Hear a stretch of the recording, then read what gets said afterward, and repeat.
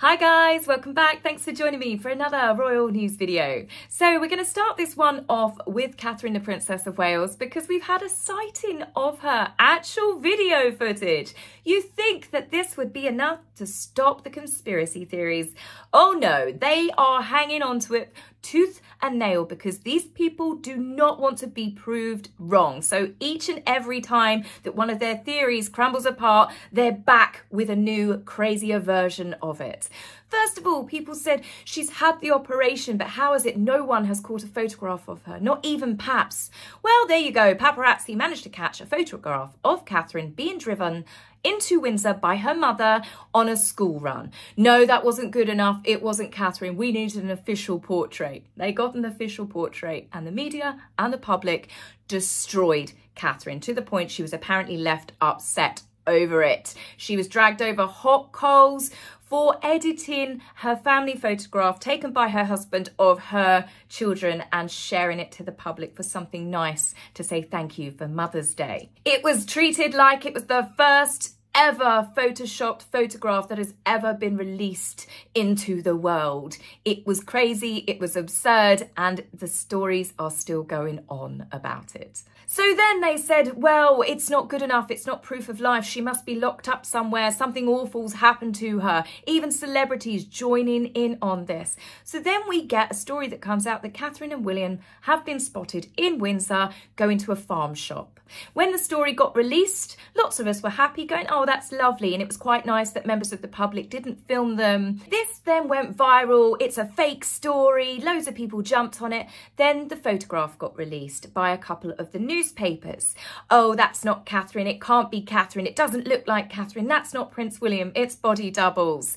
People even edited the photograph that was released to make it look even more conspicuous. They did that to then post it on social media so people that were seeing the photograph for the first time saw this version of it and it helped push the conspiracy theories. The original does look like Catherine. Then, luckily, video footage then gets released. Obviously, people were bartering as to how much they could sell it to TMZ and The Sun for. These are screen grabs from it. You can quite clearly see that that is Prince William and that is Catherine. It looks exactly like her. She walks like her. She smiles like her. The bone structure, everything. That is the Princess of Wales. I do not understand the people that cannot see that that is Catherine and William. It is bizarre to me at this point. So, conspiracy theories are still coming out. Apparently, that's Christmas decorations in the background. That's fairy lights and a Christmas wreath. No, it's not a Christmas wreath. Those are one of those wooden hearts that you can get. People often hang them in their bathrooms. I had a couple of them at my wedding. They're normally at arts and craft fairs. Fairy lights are not just for Christmas. People are so caught up in this conspiracy theory that they are just not willing to let it go. Every single time that something comes out that dispels the last rumour, they come back with 10 more. How can Catherine still be missing? Where's Kate is the hashtag. We know exactly where's Kate or where's Catherine or where's the Princess of Wales because we were told. We were told on the 17th of January, the day before, the Princess of Wales had had an operation that was abdominal. We were then told that she was going to stay in hospital for 10 to 14 days on medical advice and then she would go home. We were then told that Catherine was no longer at the hospital. She was on her way home and that is where she was going to recover and put her feet up and she would be back at the end or rather after Easter. I don't know what calendar these people are working on, but I can tell you my calendar. My calendar tells me that the 31st of March, Sunday, is Easter Sunday. And I know that today is not Easter Sunday and last week wasn't Easter Sunday because today is the 19th of March. I know that because it's my birthday. What are these people on? They told us that she would be having this time off, so she's not missing. There is no great conspiracy theory. She's had an operation. She's recovering from it. Oh, well, she's up and about now. She was walking too quickly. Well, that's because you're used to seeing Catherine walking around in 5-inch stilettos when she's on official engagements. She's wearing trainers there. I've seen Catherine walk on plenty of video footage. That is Catherine, that is William. I'm sorry, the amount of body doubles that are out there in the world trying to earn money pretending they look like Catherine and William.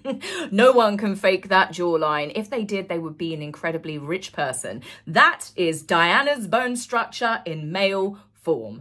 Those two look happy, Catherine looks healthy, and I'm just really relieved to see her out and about enjoying life a little bit. I really truly hope from the bottom of my heart that Catherine has been able to laugh a lot of these conspiracy theories off. Some of them have been deeply unpleasant and borderline. I think the police should be called for some of these people. In fact, some people worryingly have apparently been reporting where's Kate or Catherine's missing to the police. This is how ridiculous and absurd this is. And not only have we had celebrities joining in on this where's Kate hashtag, including Kim Kardashian, we have also had bot farms at work.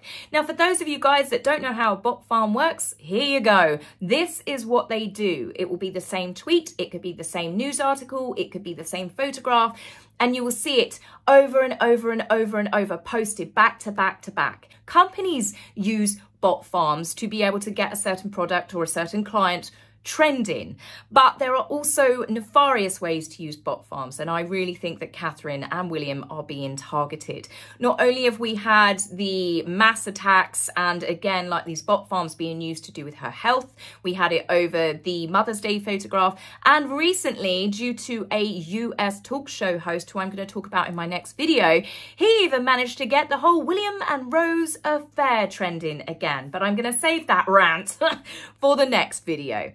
But mark my words, Catherine and William are being targeted, and the fact that we saw the other day Russian bots had been trying to get it trending that King Charles had actually passed away.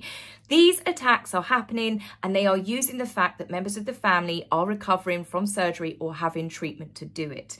It is incredibly nefarious what's happening, and I think that some people may need to do a deeper investigation as to where it's all coming from. Even Instagram has jumped in on the act of stirring up more controversy. Why? Because the Mother's Day photograph of Catherine with her 3 children, they put this warning over the top of it. These type of warnings that you see on images, videos on Instagram are normally reserved to say that this may contain violence or there might be something that some viewers find distressing in this video. It's about giving the viewer a choice if they want to click on it. They've done this over a few edits to a child's skirt and a jumper and a zip. It's absolutely absurd. But how funny that Instagram do this. And Meghan launches her next Instagram project, the TIG 2.0. And not only that, one of Instagram's biggest influencers, Kim Kardashian, with over 340 million people, this is why she gets paid millions per post. Well, she joined in on the Where's Kate or Going to Find Kate bandwagon at the same time that Prince Harry is hanging around with her mother's boyfriend, Corey Gamble, on a ski trip. There are no coincidences when it comes to these couples. Meghan timing her launch of her brand new Instagram project smack bang in the middle of Catherine's Instagram controversy. Sorry, that is completely coordinated and well timed. Just the same as Meghan choosing to launch her latest project smack bang right when Prince William was about to give his speech at the Diana Awards. Now, this was a big event held at the Science Museum in London. It was a big event because the Diana Awards were actually celebrating 25 years. It was set up in 1999 by Gordon Brown. The awards are to celebrate the hard work and the contributions that young people make to society worldwide, from youth ambassadors, young leaders, humanitarians, fundraisers, environmental campaigners, sports leaders, and those that inspire others. The awards show meant so much to both brothers. They would often attend together. They would spend time with the winners, with the staff. And this is no different in this case with Prince William. But obviously the joint appearance from the brothers are from times long gone. I can't see that ever happening, to be honest with you. Reports did come out that Prince William wanted to have exited the building before Harry even came in via video link. Which, to be fair, from what I understand, is a good reason Prince William had left, because Harry took 4 hours before he even made his appearance. But Prince William was there, he did spend time with everybody, and he gave a wonderful speech, which I have got for you as I show you the winners of this year's awards. But this evening's Legacy Award is particularly special, as it marks the 25th anniversary year of the Diana Award, a charity set up to reflect my mother's belief that young people can change the world. I know that she would have been honoured to see a charity in her name doing such inspirational work to uplift young people from all corners of the globe. She taught me that everyone has the potential to give something back, that everyone in need deserves a supporting hand in life. That legacy is something that both Catherine and I sought to focus on through our work, as have the 50,000 young people who have received the Diana Award over the past 25 years. I'm incredibly proud to see this manifested in the amazing young people receiving the Legacy Award tonight. Now, as I was saying, after Prince William had left, Harry turned up 4 hours later. Not only that, the winners had to return to their hotel to then be shoved into a conference room to have Harry's speech or Zoom call aired to them. So these guys have just won an incredible award, and they can't go out and celebrate with their friends and family because they then had to go back to the hotel for Harry's call to come in, which didn't come in until after midnight. Right? This is Harry really being actively involved in the awards. This is Harry that can jump on a private jet to go to a Katy Perry concert, to fly to a Jamaica film premiere, that can go hand out an award at the NFL, which has got absolutely nothing to do with him, but he can't jump on a private jet to come speak to people that have won the Diana Legacy Award on the 25th anniversary. This tells you where Harry's priorities really are. If he wanted to be involved, why not just pre-record something? Why couldn't it have been played after Prince William left? Why has he made them stop their celebrations so then they could then go back to the hotel to listen to him? Now, Harry's speech, as you can imagine, was nothing like the wonderful speech given by Prince William, and I'm not going to play it for you, but I will read you just a tiny bit of it. He said that his mum would be incredibly proud and thanked them for protecting her legacy. The impact that you are having on hundreds, thousands and millions of people, without you guys doing that and without you inspiring other young people because it feels good. It's the right thing to do, but you also get so much from it that inspiration is like a ripple effect that goes across water. It's Harry's mouth moving, but you can hear Meghan's California psychobabble dribbling out of his mouth. Harry, if anything, has become predictable at best, but what I didn't predict, however, was Meghan dropping her huge announcement smack bang in the middle of the Diana Awards. Maybe she was pissed off that Harry had gone on holiday skiing without her. This was a little bit of revenge. A woman scorned and all that. But the timing was incredibly strange because this wasn't just about overshadowing Prince William. This was the Diana Awards. This was her mother-in-law that she has spent many a time trying to emulate and loves the comparisons. I'm surprised Harry would have been happy with her taking the attention away from these awards that he's supposed to love so much. We know that Harry and Meghan now ride on the back of the royals' events for publicity. We know that they do that. We know that we can synchronise our watches so Meghan can try and overshadow anything that the Princess of Wales and Prince William are doing. It's guaranteed. And even I thought this was terrible timing for her because this is her overshadowing her husband as well. It was a bit of an own goal. And not only that, Meghan has quickly scrambled this launch together as far as I can see.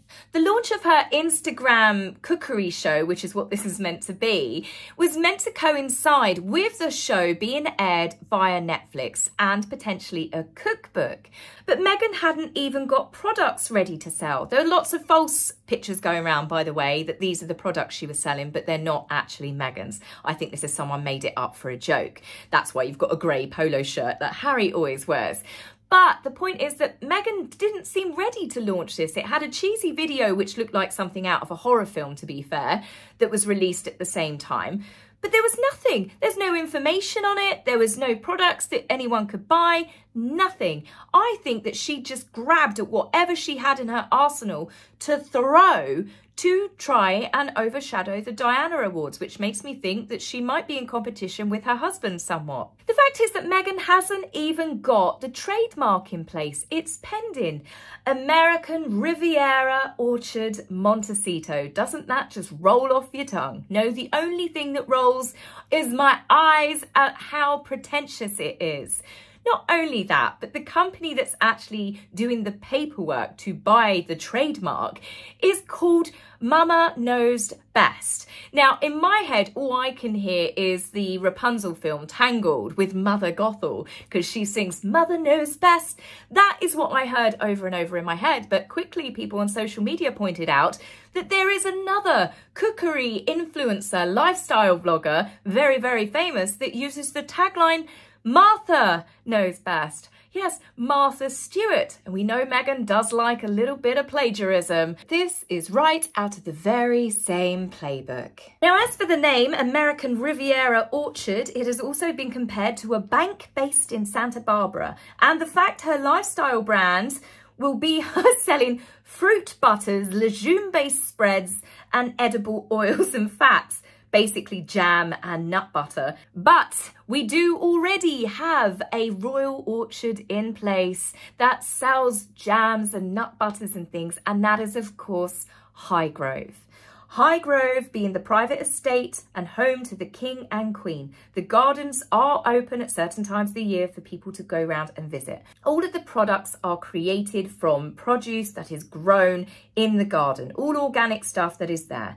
All of the profits are donated to charity, something I'm pretty certain that Meghan won't follow in suit with. Now, as for Meghan's big launch, it was launched, what, 5 days ago now? She's barely made it over 500,000 followers. When you think, put it into comparison, Jennifer Aniston, when she opened an Instagram account, got 1 million followers in less than 6 hours. Meghan is really trailing behind. Not only that, other people have analysed the number of subscribers that she's got, and they've looked at the accounts, which most of them are inactive. They've got one post, if any posts at all. So what does that mean? That means bought and paid for subscribers, which isn't illegal. People do it, but it's quite clearly obvious that I don't think even Meghan would have near enough 500,000 subscribers if they stripped back the bots. And as for the creepy video that was meant to be arty that accompanied her launch, well, it just screams to me I'm such a down-to-earth mother. Here I am marching around the corridors of my 16-bathroom, multi-million-pound mansion in my Carolina Herrera skirt. Come watch me make jam. Meghan, of course, will be joining the ranks of other celebrity so-called posh mummy influencers. But the thing is, it's little more than the Tig 2.0. Meghan might have dusted it with a little bit of glitter, but as they say, you can dip a turd in glitter, it will still be a turd. I'm honestly still a little bit surprised that Meghan, the feminist crusader, who only last week was retelling her story of when she was just 11 years old, she was so outraged by a sexist TV commercial, she single-handedly campaigned to have it removed from TV forever. But here she is, fannies about with some pink and white flowers as she goes into the kitchen to bake some goods. I'm sorry, is that not going against Meghan's feminist image, a woman in the kitchen? The fact that it's all pink and beige, Meghan's favourite colour. It's a little bit laughable, but hey, that was Meghan the feminist who was last week on a panel. It's a brand new week and it's a brand new Meghan. If Meghan thinks that she can take on lifestyle gurus such as Jessica Alba with her Honest company that's got a profit in the billions now, Gwyneth Paltrow and Goop, I say good luck to her.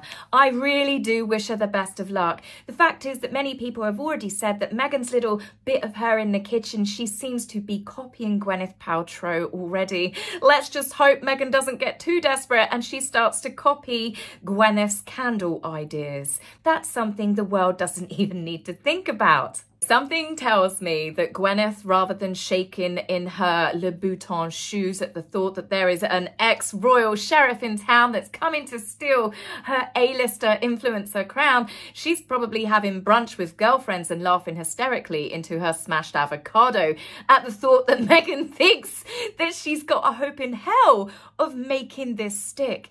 Given the lack of subscribers that she's got in the best part of the week, it would seem that the duplicitous Duchess is about to fail at yet another venture. Maybe if she hadn't shot it out the gun and been so premature about it, maybe she would have had more of a fighting chance. But Meghan is so desperate to overshadow the royal family and to ride their coattails that she just quite clearly couldn't help herself. No, I'm telling you, this is another thing that I just do not think, no matter how hard she throws it at the wall, it's another thing that's not gonna stick. The only thing that Meghan Markle is good at cooking in the kitchen is trouble. So guys, that's it for me on this video. I hope you enjoyed it. I'm off now to have a glass of wine, as it's my birthday, with my mummy. So you take care and I will see you soon. Bye.